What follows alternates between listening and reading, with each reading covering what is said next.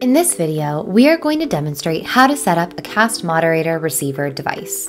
Before you follow this video, we recommend checking out the Help Center article on how to set up a Cast receiver account. To use Cast moderator, you will need a Cast sender such as a Chromebook and a Cast receiver such as a Chromecast with Google TV.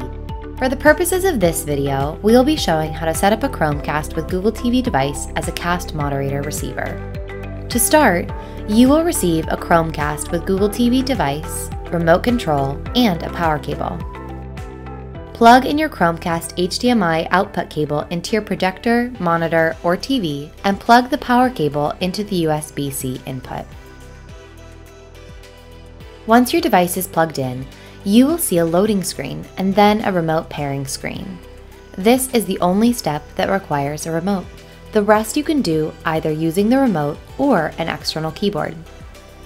Follow the instructions on the screen to pair the remote. Then select language. Skip using the Google Home app setup. Instead, click down on the remote and select the Setup on TV instead. Enter your Wi-Fi credentials.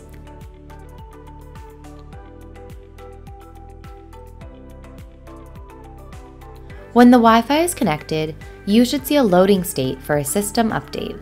This stage may take a while, approximately 15 to 20 minutes.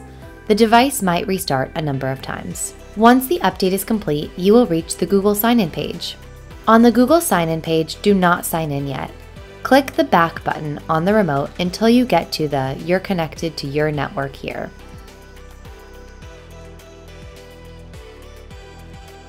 On the You're connected to your network here page, click up on the remote control 7 times in a row. You should be brought to a screen that says Use Cast Moderator. Click Continue and follow the prompts on the screen.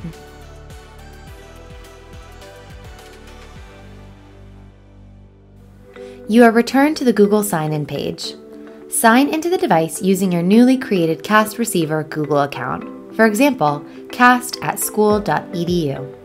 Follow the rest of the prompts on the screen. When the Google TV setup is complete, your Google TV experience is ready will be displayed. Select Start Exploring. The Google TV homepage will be displayed. Navigate to the Apps section and open the app Cast Moderator. You can now use the access code to begin casting.